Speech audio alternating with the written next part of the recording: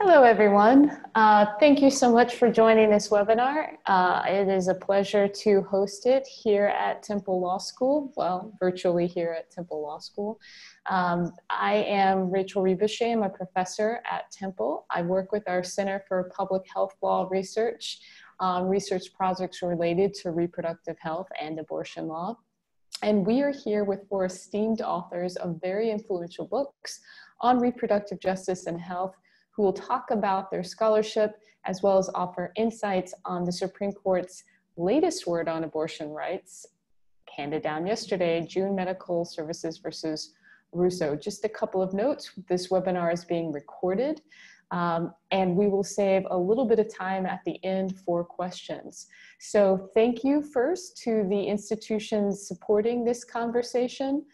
Temple Law Center for Public Health Law Research, the FSU College of Law, and the Harvard Law and Policy Review, which will publish an online symposium following the webinar, in which you can hear more about our panelists' scholarship and work, as well as commentary by leading reproductive justice scholars like Aziza Ahmed, Maya Manian, and Seema Mohapatra. So thank you again to our speakers and moderator. I'm going to introduce them briefly, and then I'm going to turn it over to our distinguished panel. Our moderator is Sarah McCammon, who is a national correspondent for National Public Radio. Thank you very much, Sarah, for joining us today. Delighted to have you here. And our authors are David Cohen, professor of law at Drexel University Kline School of Law. He is the co-author of Obstacle Course, The Everyday Struggle to Get an Abortion in America. Michele Goodwin, Chancellor's Professor, University of California, Irvine School of Law. She is the author of Policing the Womb, Invisible Women and the Criminalization of Motherhood. Carole Sanger, the Barbara Ehrenstein Black Professor of Law at Columbia Law School, author of About Abortion, Terminating Pregnancy in the 21st Century America.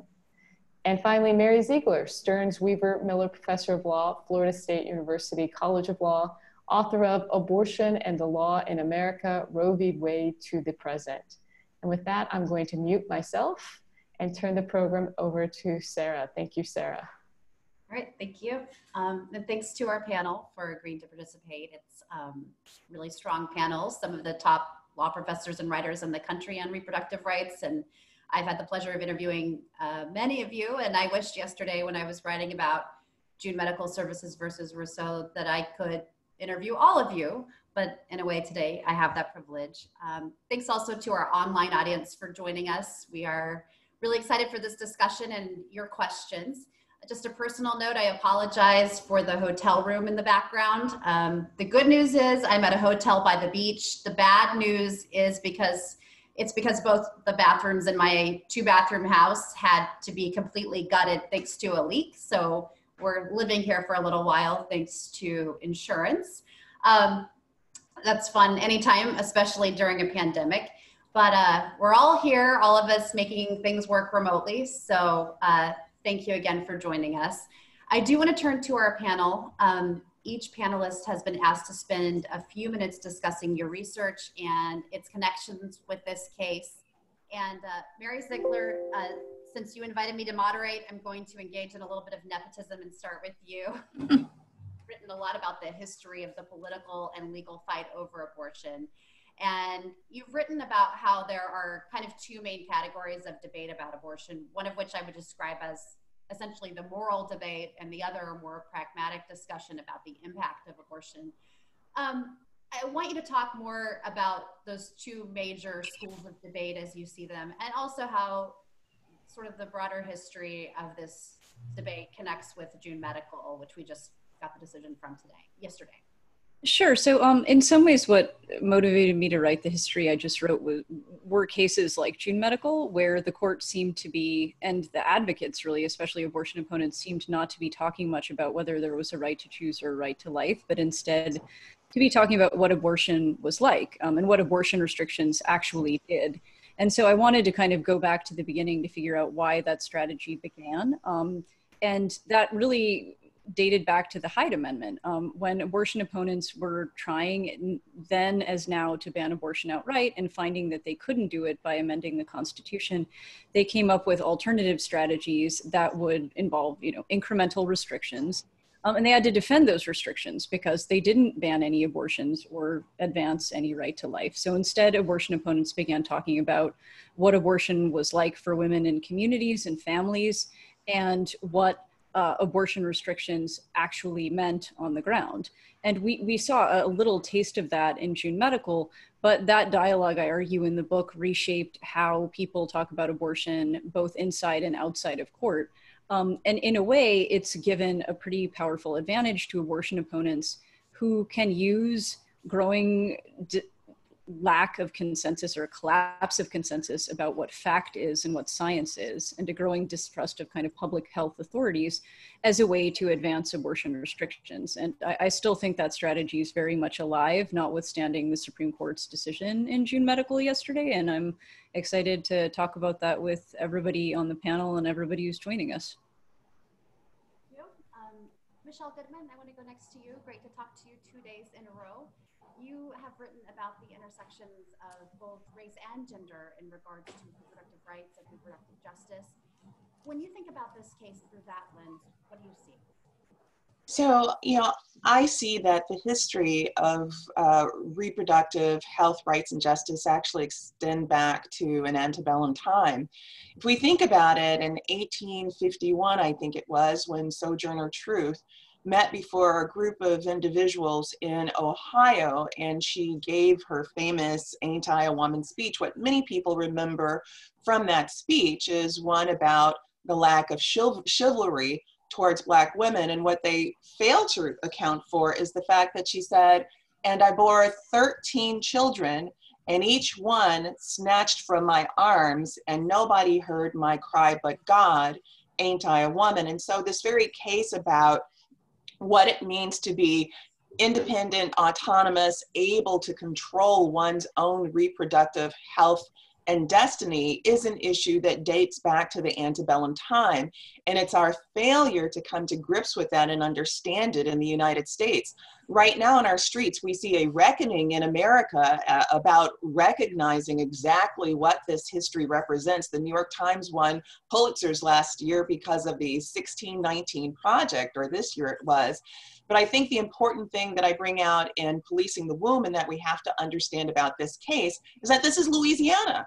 Louisiana, Mississippi, Arkansas, Alabama, these are the very, antebellum slave states that are still doing this very apparent. I mean, it's right in front of us, this kind of politicizing and politicking on the wombs of poor women, particularly poor women of color. If you look at the data, in Louisiana, the people who would be most impacted by this happen to be poor women, and disproportionately women of color, and of those women, Black women. And so when we think about abortion, I think that we have to understand that this is also part of a broader framework of the policing of reproduction and of Black women in many different ways. And abortion is a very important slice of that. And in the book, what I do is to expand that and show the myriad ways in which the state now continues to come down on women's bodies and surveil them in ways that are quite pernicious, but have not been given the attention that it deserves in the broader media. Thank you so much. Carole Sanger, you have written about the history of abortion access in this country and the many obstacles women face. Sarah, I can't hear you. Oh, you can't hear me. Is everybody having trouble hearing me? Is this any better? No. There's a couple of requests for you to speak up, Sarah. Okay. I'm going to turn my volume. That's okay. Yeah. Fortunately, there may be a little bit of feedback. Is this better though? Yes. Okay, great. Carole, both you and David Cohen, who I'll go to in a moment, have written about the history of abortion access and especially the many obstacles that women and other abortion patients face in many parts of the country. So I want to ask you, first of all, how you see this decision, the June Medical decision, in terms of its impact on that question of access. Well, it's it's clearly good decision. I mean, it's not a great decision, but it's a decision that certainly helps on the issue of access. Although when you see what we're cheering about, it's that now there'll be 3 clinics instead of 1 clinic. So it's not as though this is massive access. And in the decision itself, it includes a little map that shows you the distances women around the state will still be challenged with. So that there's a clear, I mean, access is the key. And there are a number of ways that access is made harder. And I think that even though one of the ideas in my book, which has a lovely cover, this is a face, there, is that I think a lot of state legislatures know, as Mary said, that they can't ban abortion, can't criminalize it. But one view is, but we can sure make it harder for women. And we can make it harder and we can punish them by making them feel guilty, stupid, sneaky, a whole array of sort of negative internalized feelings that, that the law itself helps construct. So when you have a waiting period, for example, waiting period, you know, is touted as a time for you to rethink, you know, your decision. But what it means is, because you're not smart enough to get it right the first time, we want to be sure you don't make this moral error. And so we're adding 24 or 48 hours on. Or the looking at an ultrasound. We're not really sure you understand what's at stake here, so we want you to look at that fetus that is yours. So I think that the way that the idea we have about who has abortions is partially is hindered by the fact that women don't talk about it. There's a great silence around abortion, and there's a huge abortion closet. And one theme, another theme in my book is that we ought to move from what is thought of as abortion privacy. I don't have to talk about this because it's my body, myself, my issue, to what I think a lot of privacy is masquerading at, which is secrecy. And I think the difference is people keep things secret when they think they'll be harmed if they let it out. And so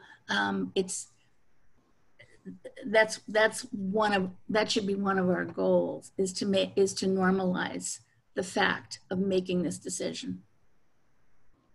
To come back to that idea in a little bit, but first of all, David Cohen, you also have written a large focus of your book, as I understand it, is obstacles to seeking abortion, not just outright bans, but things that sort of get in the way of legal abortion, much like the Louisiana law that we're discussing today.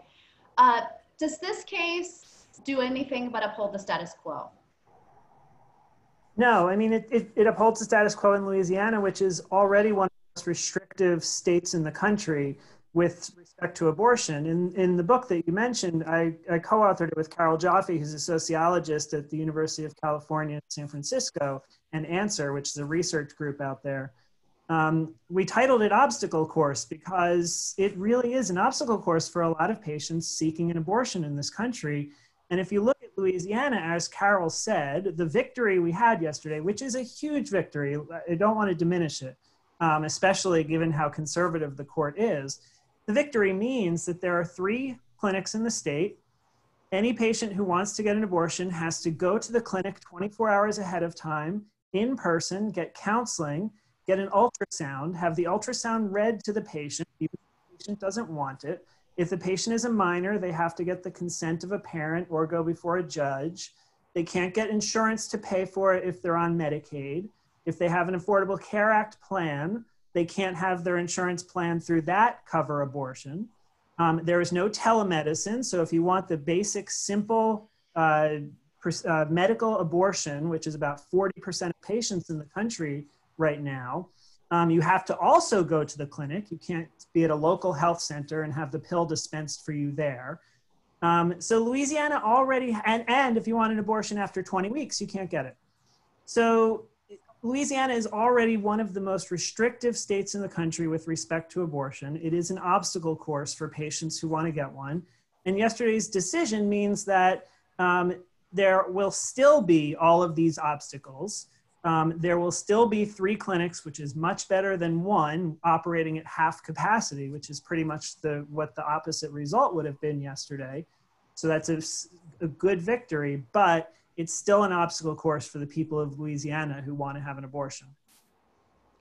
Mary Ziegler, I want to go back to you because you've written a lot about the history of the anti-abortion movement, the pro-life movement.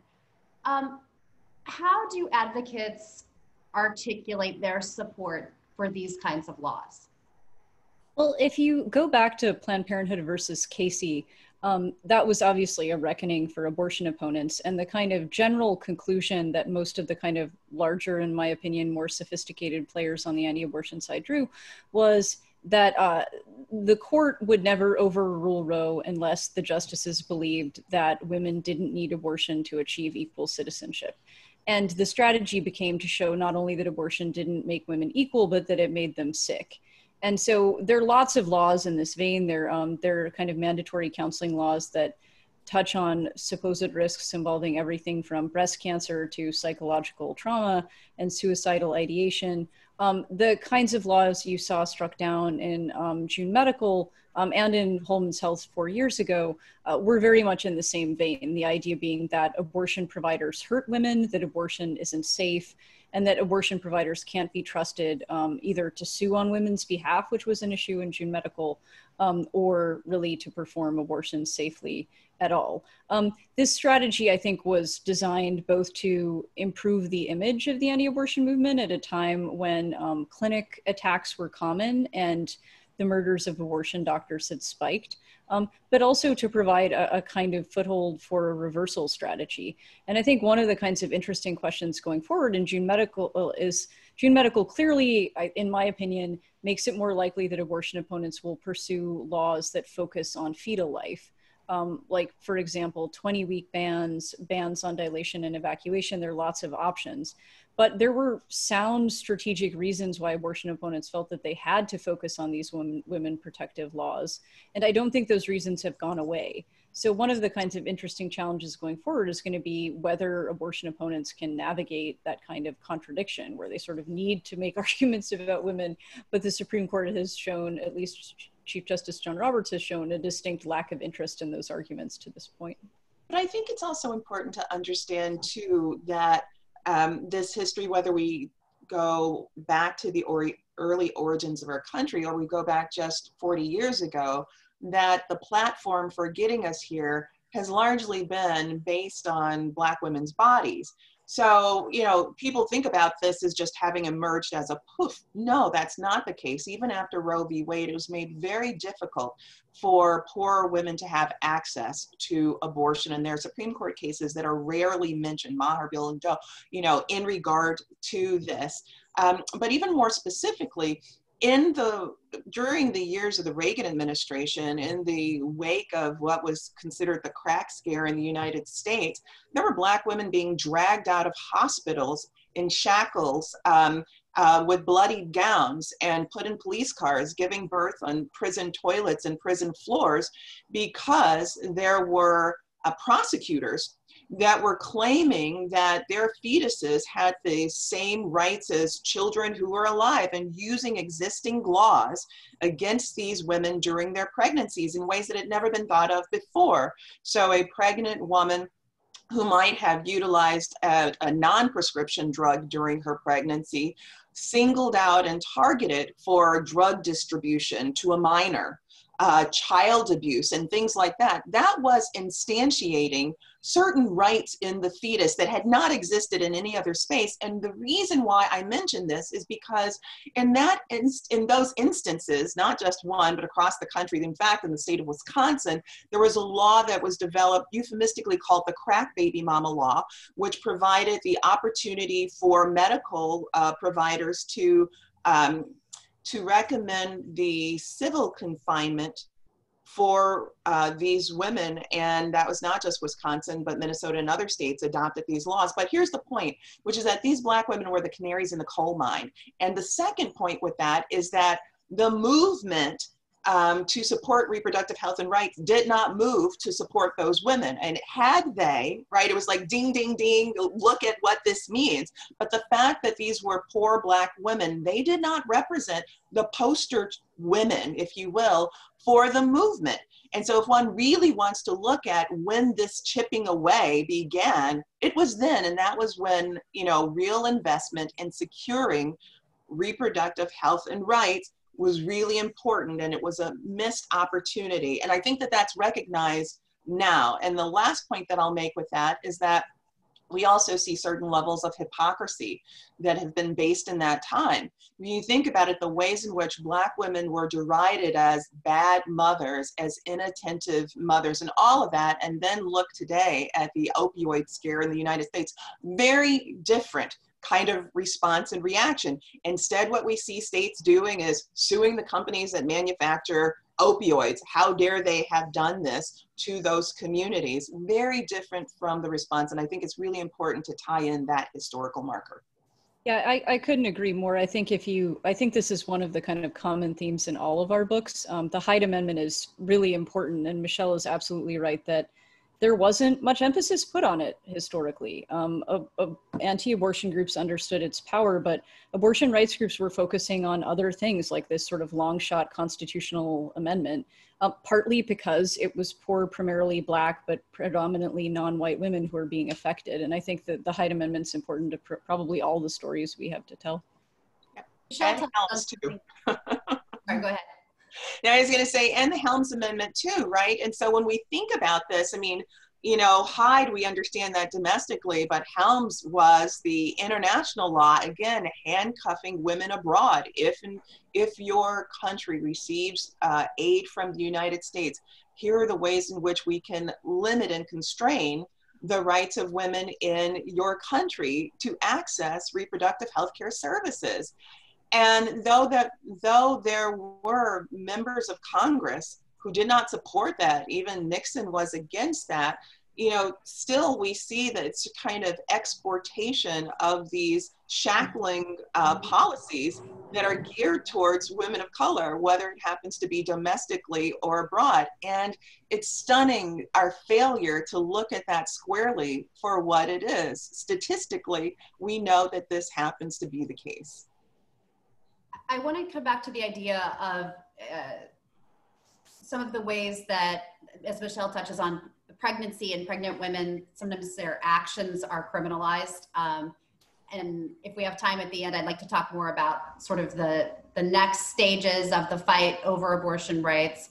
But I want to go back for a moment to June Medical and ask a big picture question for whoever wants to take it, which is, given the result we saw yesterday and the similarity between June Medical and Whole Women's Health versus Hellerstedt from 4 years ago, why do you all think, and I'd love to hear from each of you, why do you think the court took the case in the first place? So I'll start. I mean, I think the Fifth Circuit forced the court's hand here. I don't think the court wanted to take this case, but what happened was that after Whole Women's Health, the Louisiana law was challenged. It had already been in the works while Whole Women's Health was being litigated. And like other courts around the country, it would have made sense for the Fifth Circuit to have looked at the Louisiana case and seen that it was identical to the Texas case from 2016 and followed the Texas case and struck it down. But the Fifth Circuit, in a 2-to-1 ruling with two very conservative judges in the majority, basically flouted the Supreme Court precedent and said, this is a totally different law, even though it was identical. It has totally different effects, even though the effects were identical. And so it's constitutional. So that put the court in a position, the Supreme Court in a position where if it wanted to uphold its authority as a superior court to bind lower courts, it had to take this case. And I think that's what we saw from Chief Justice Roberts. That's why he ultimately, I mean, there had to be 5 justices to grant the stay, which halted the Fifth Circuit opinion from ever taking effect. So he voted with the liberals to halt back a year and a half ago. And he voted with them yesterday because I think ultimately he thought this was a threat to the court's authority. I don't think absent the Fifth Circuit ruling the way it did, the court would have wanted to take basically Whole Woman's Health 2 just 4 years after Whole Woman's Health 1 was decided. I think it would have wanted to take a different case about a different type of restriction to be the next abortion case, to maybe start whittling away, as the conservative court probably wants to. But I think the Fifth Circuit forced its hand on this issue. And on that note, here's what Justice Roberts says as he concludes his concurrence, which is probably not the words that he ever would have wanted to put in a Supreme Court opinion regarding abortion, because let's be clear, he has not been a friend on reproductive health and rights or LGBTQ issues. But he said, stare decisis instructs us to treat like cases alike. The result in this case is controlled by our decision 4 years ago invalidating a nearly identical Texas law. The Louisiana law burdens women seeking pre-viability abortions to the same extent as the Texas law, according to factual findings that are not clearly erroneous. For that reason, I concur in the judgment of the court that the Louisiana law is unconstitutional. And I think that for the most part, what we see is that the legitimacy of the court was at issue and the legacy that Roberts wants to leave behind. I mean, let's be clear, during the last few years, Roberts has had to state publicly that there are no such things as Trump judges, as Obama judges, or Bush judges. That is because the credibility of the court has been on the line, and that's not been articulated just by journalists or scholars. That's also been a question that's been raised by judges and even at least one justice on the Supreme Court. I'm laughing a little bit because yesterday someone said, asked me, so is Roberts a closet liberal?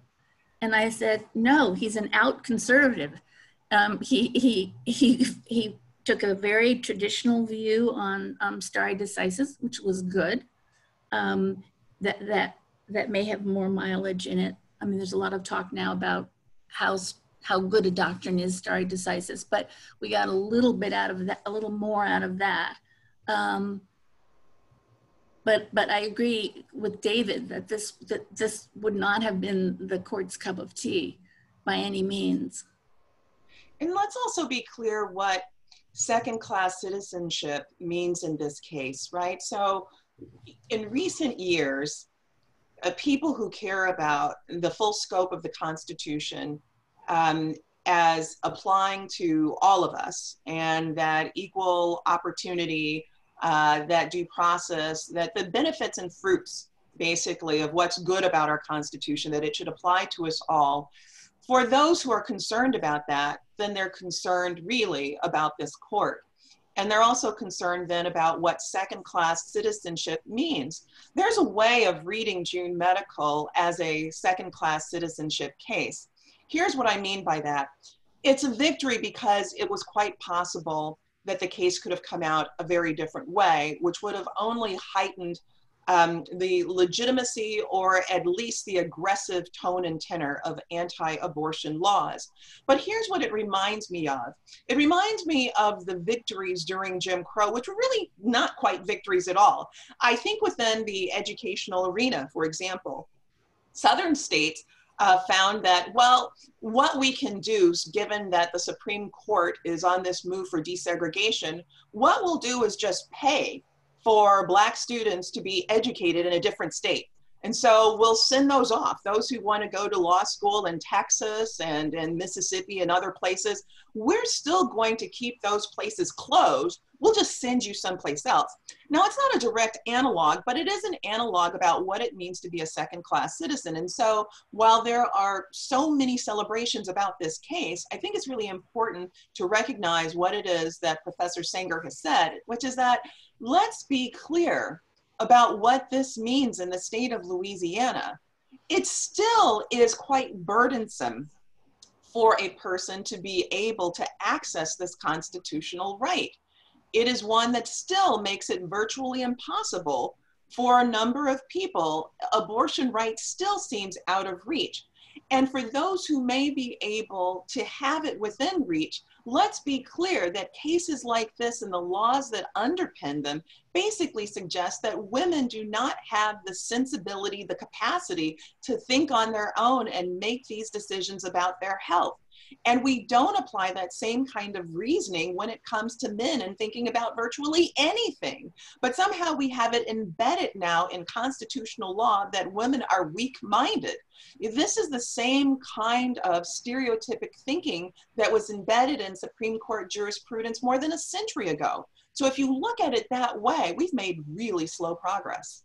I have to point out, as a journalist who covers this, that opponents of abortion rights would say that they believe that fetuses have rights and that there's a moral debate there. Mary Ziegler, I want to ask you, because again, you've written a lot about the history of the anti-abortion movement.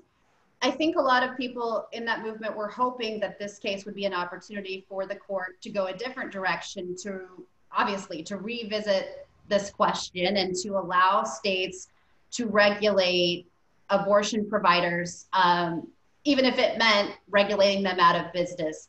Why do you think that the court took this case? Was it about illegality, or was there ever a chance that we were going to see a different result here? Well, I certainly think the courts for conservative members were hoping for that. I mean, one of the tells for that for me was the fact that the court agreed to hear this question about standing, the idea that abortion providers shouldn't have third-party standing to sue on their patients' behalf. I don't think that the liberal justices or Chief Justice Roberts felt compelled to take that question. I think there were probably at least several conservative justices who were not sure what Chief Justice Roberts would do, but were hoping that he would use this as potentially a suboptimal opportunity to begin chipping away at abortion rights, but an opportunity just the same.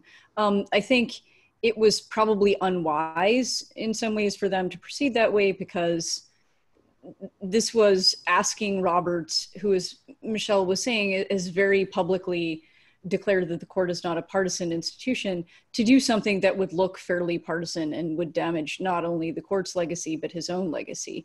I still think, though, that abortion opponents have been, in my opinion, kind of overly optimistic about how quickly the court would move on abortion, which explains some of the really sweeping bans we saw in 2019, and really just more recently as well with Tennessee. So I do think that there were votes from either side of the aisle, if you will, in the court to take this case, in part because before June Medical, and to some extent after June Medical, no one is exactly certain what Roberts is going to do when it comes to the future of abortion rights.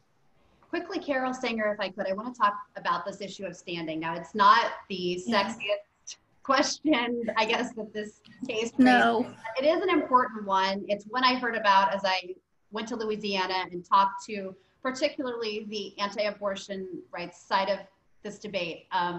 They were very hopeful that the court would rule differently on the standing issue. Can you summarize for us, because I know you've written about this or are interested in this, what was the question here and what was its importance? The question was, were the doctors in the case eligible to be the plaintiffs?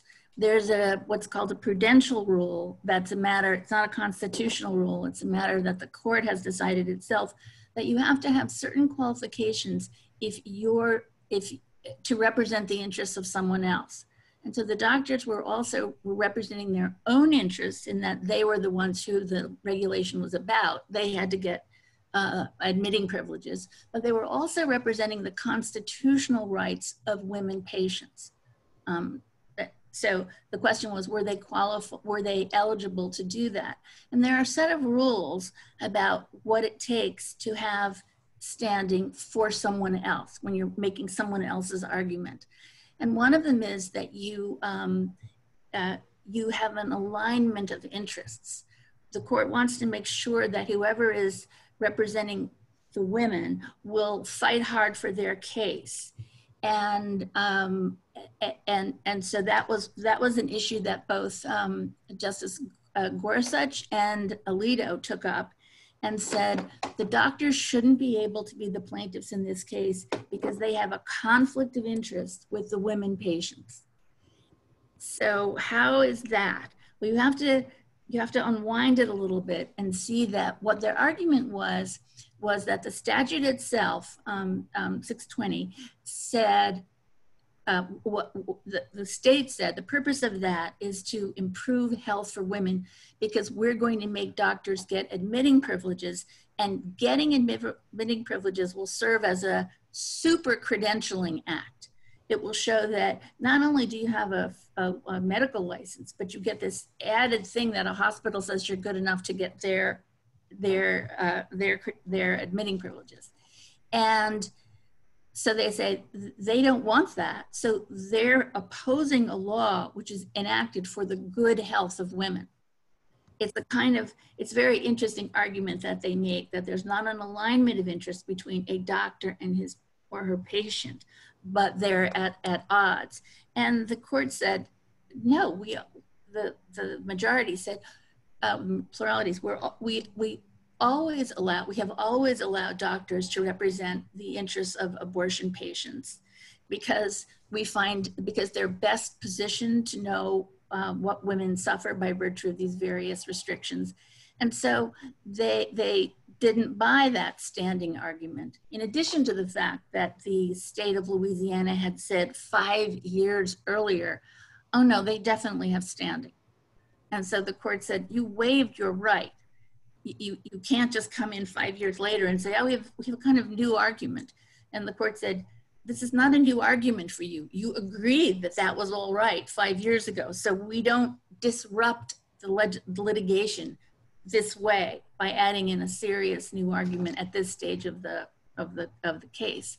So it's really, but what it's interesting to see, it was a chance for 3 of the conservative judges to get a little action going with how doctors are really not after the good health of women. They've got other motivations. They're interested in getting their bill paid, but they're not.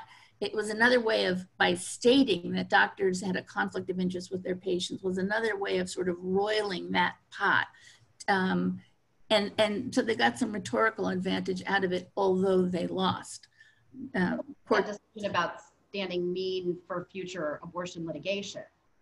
It means it's very good that the case came out the way it did. I mean, we would be singing a different, it wasn't the greatest victory because Roberts cut back a little bit on something in whole women's health, which maybe we could talk about, but it means that it seems to me just solidified by a 5-4 vote, our standard rules on standing, our basic rules on standing. That would have been quite an upset to precedent if they had said the doctors didn't have third-party standing to represent the patients. But also on this note, I think it's important to understand 2 important factors, and as journalists hopefully are watching this, that they may too engage in these 2 important points, which is 1, to understand the underlying medical science. So we know that abortions are incredibly safe. The World Health Organization has for many, many years compared the safety of an abortion to a penicillin shot, right? A person is 14 times more likely to die carrying a pregnancy to term than by having an abortion. And we can go down a laundry list of data that just shows that compared to a host of outpatient surgeries, that an abortion is far safer, tonsillectomy, colonoscopy, on and on, right? So we know that there is something that is a kind of pseudo argument behind this, but I'd also like to point attention to Tala, which also shows that we're in a land of chasing after things that are actually not grounded in health and science. So many years ago, the federal government passed a law called EMTALA. It's the Emergency Medical Treatment and Labor Act. It's a federal law that requires anyone coming to an emergency department to be stabilized and to be treated regardless of their insurance status, the ability to pay, who their doctor is, or any of that. So when states say, oh my gosh, for the betterment of women, we have to make sure that their doctors have admitting privileges within 30 miles because if something goes wrong with the abortion, then they'll just, they'll just die. A hospital won't admit them. They won't be able to get services. And that's just simply not true. It is not true. The very reason why Congress actually enacted EMTALA was not based on saving women from abortion, but it was saving women who were in labor with their pregnancies, because hospitals were dumping these women, putting them in ambulances, and these women being dropped off in any willy-nilly place. And so we have to understand that the very debate that we're having, the debate that the Supreme Court has had on this in the Fifth Circuit, really makes no sense after all, because any hospital has to take these women, any person who is in an emergency status, after any procedure or non-procedure. And I would just note from my reporting that one of the arguments supporters of this Louisiana law made was that women should be able to have the same physician who treated them for the abortion be there if they need, in the very, very rare case that they would need to go to an emergency room. But to Michele Goodwin's point, we should just note that several major medical groups, including the American College of Obstetricians and Gynecologists and the American Medical Association and many others, wrote amicus briefs, as you all know, in this case, opposing the law and saying that these kinds of restrictions are not medically necessary. So none of us are doctors here, but as a journalist who's written a lot about some of the science of this, I do feel like I need to note that. I would simply note it as a bioethicist, right? So my work is in bioethics, and that is just absolutely ridiculous. We could say the same is true for a person who's having a heart attack or any other kind of condition, but we know that it, in fact, would never make sense to say, well, a hospital, if there's someone in medical distress with their heart, the person can only be seen, or the best way for that person to be seen is with their cardiologist. That just simply doesn't make sense. And what it does is carve out exceptions with regard to women that do not apply, women in reproduction that don't apply in any other space of medicine.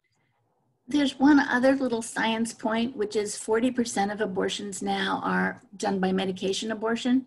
And the whole point of that is that you go home, you might have to take one at the clinic, but then you go home. And your home may not be 30 miles from the clinic that the doctor had to get the admitting privileges from, because that was from a radius from the clinic to the hospital. So that's just silly. It doesn't, you could, I think a seventh grader could figure out what's wrong with this statute.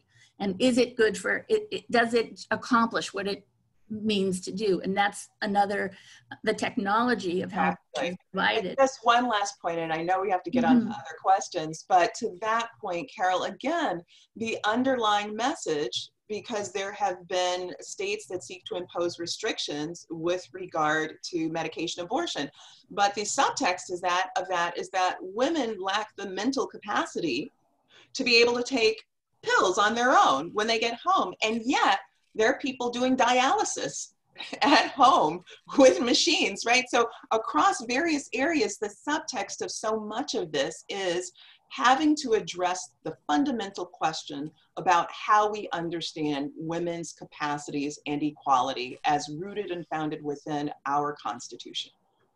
Before we get to audience questions, and I do want to save a little bit of time for that, David Cohen, I want to quickly ask you, what do you see as the biggest differences between the June medical decision and the whole women's health decision of 4 years ago, which of course was regarding such a similar law from Texas? Well, because Justice Kennedy wasn't on the court, the fifth vote came from Chief Justice Roberts, as we've talked about, and his opinion is basically says, I completely disagree with whole women's health, but I'm going to apply the specific holding of the case that this kind of law is unconstitutional. But he says, I don't agree with the test from whole women's health. So he applies stare decisis, he applies precedent for the specifics, but not the rule. On the rule, he says that he doesn't think we should balance the benefits and the burdens of an anti-abortion law, which is what Justice Breyer wrote in Whole Women's Health and wrote again in his plurality opinion. Instead, he says the benefit of the law is almost irrelevant. We are going to take the state legislature's word that the law is beneficial and then move on.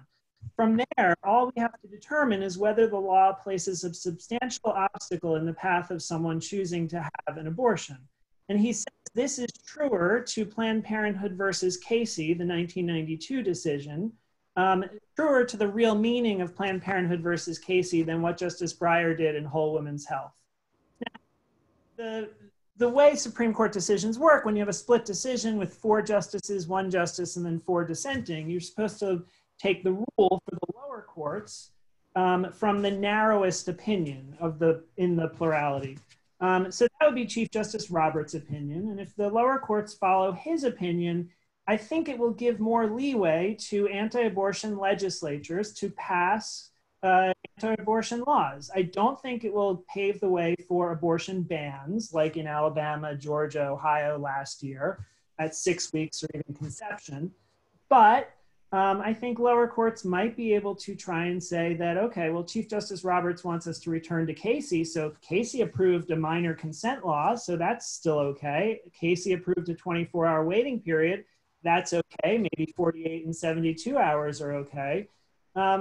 Bans on abortion based on the reason behind the law, the abortion decision, bans at 20 weeks or maybe 18 weeks, maybe some lower courts. I think lower courts are going to have some more leeway now because they're going to read Chief Justice Roberts' opinion and saying this court, if it doesn't change, with Chief Justice Roberts making the final decision here, he will approve some of these things where Justice Kennedy might not have, although I think Justice Kennedy gets a little too much credit here because as he left the court, he joined Whole Woman's Health. But for most of his career, he approved almost every anti-abortion restriction that came before him. So he was considered the swing justice, but he wasn't that much of a swing. And I think Chief Justice Roberts might be the same. Now, keep in mind, we have an election coming up in November, and just like we know that Justice Ginsburg and Justice Breyer are over 80, Justice Thomas is in his 70s, Justice Alito is, I think, there as well.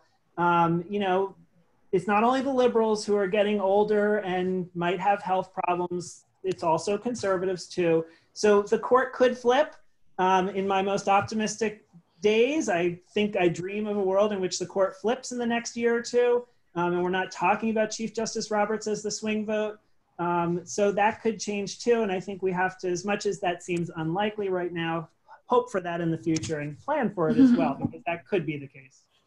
So we have about 10 more minutes. I do want to take some audience questions, and conveniently I see a question from a participant which is very similar to a question I wanted to ask anyway. So I'm going to go ahead and take that as my opportunity here.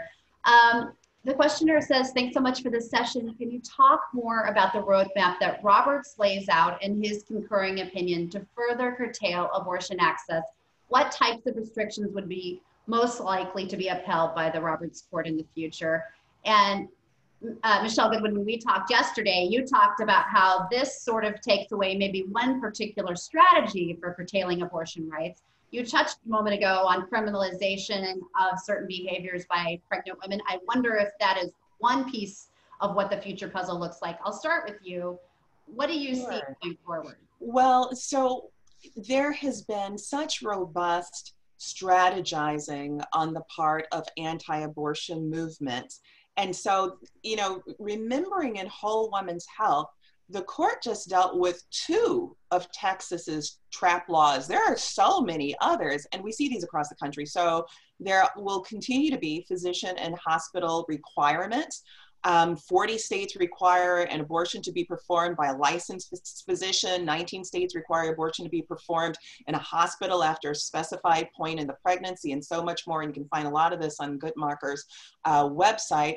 We'll continue to see a rise in referenda that relate to granting constitutional rights to fetuses. In Alabama, a referenda went forward that now creates personhood in fetuses. In Georgia, just a few years ago, a law that might have seemed innocuous related to adopting embryos that are cryopreserved, well, it was a bit more than that, because the person who sponsored the law, after it was enacted, said that this was a real victory because it gave embryos the same constitutional rights as women, right? And so you'll see from that space, you know, constitutional rights of the people perceiving that embryos have the same constitutional rights as women, to more kinds of trap laws that might involve matters that relate to doctors outside of admitting privileges.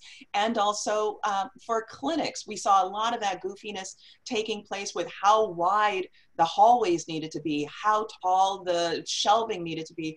I think we'll see more of that, and we'll also continue to see more laws that seek to criminalize individuals during their pregnancy for things that we've seen like falling down steps, attempting suicide during pregnancy, and so forth.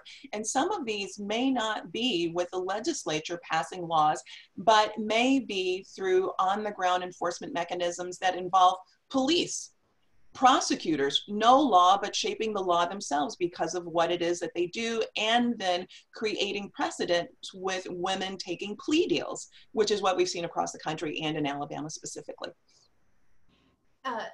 Mary Ziegler, you've written about the incrementalist strategy of the anti-abortion movement. So when one strategy fails, there are others. Where do you see this going next?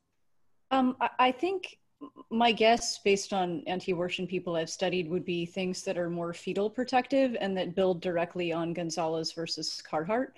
That would have been probably what they wanted to do. Not all of them. There's kind of a division within the anti-abortion incrementalists about to what extent you go fetal protective versus woman protective. But there are two model laws out there that are designed, I think, to win Roberts' vote. Fetal pain laws ban abortion at 20 weeks. On the assumption that fetal pain is possible that early in pregnancy. That's a direct connection to Gonzalez that most medical authorities don't think fetal pain is possible that early in pregnancy. Abortion opponents say, well, a few do, and Gonzalez says that when there's scientific uncertainty, legislators can restrict abortion. Similar arguments are being made for so-called dismemberment bans, which ban dilation and evacuation, which is the most common second trimester procedure. Those laws, again, would force women to seek out unproven and probably unsafe alternatives, but because there's some sort of scientific uncertainty often produced by the people backing these laws, they can fit into the Gonzalez framework too. Something else I have my eyes on, just because it's emerged pretty clearly as one of the strategies of choice this summer, are laws banning abortions for reasons of race, sex, or disability selection. Clearly, important people in the anti-abortion movement think that that's an important strategy to use.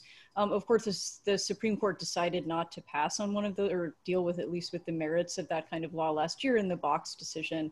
But clearly, I think maybe it was Clarence Thomas's really fun, I mean, if you guys have more time later, you know, eugenic dissent, but more likely they thought it was because there would be a majority for upholding those laws. So I'm keeping my eye on all of those because I think there's good reason to think that a court that is committed to the appearance of precedent could uphold one or any of those laws while still kind of starting down a path to unraveling abortion rights. We have a specific question actually that's related to something you just mentioned. This says the Fifth Circuit has been holding two cases from Texas, a fetal tissue disposition law and a ban on D&E procedures. Any predictions on what the Fifth will do with these? Do you see yesterday's opinion as a serious barrier to the Fifth finding both laws constitutional? I think probably many people on this call know this, but the Fifth Circuit, of course, tends to be a more conservative circuit than much of the rest of the country. Don't know who wants to take that.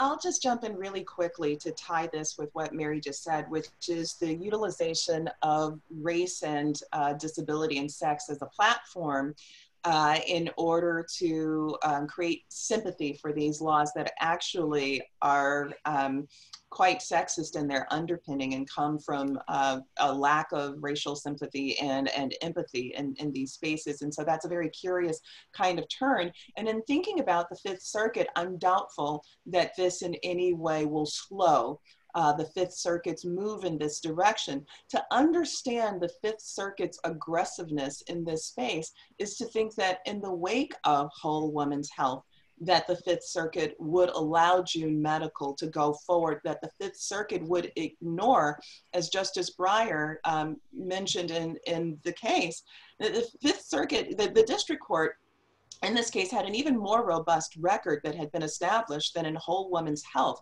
to understand, in fact, how much a burden upon women in Louisiana this would be. And so an even more robust record of 18 months of study, and yet the Fifth Circuit still thumbed its nose at the Supreme Court.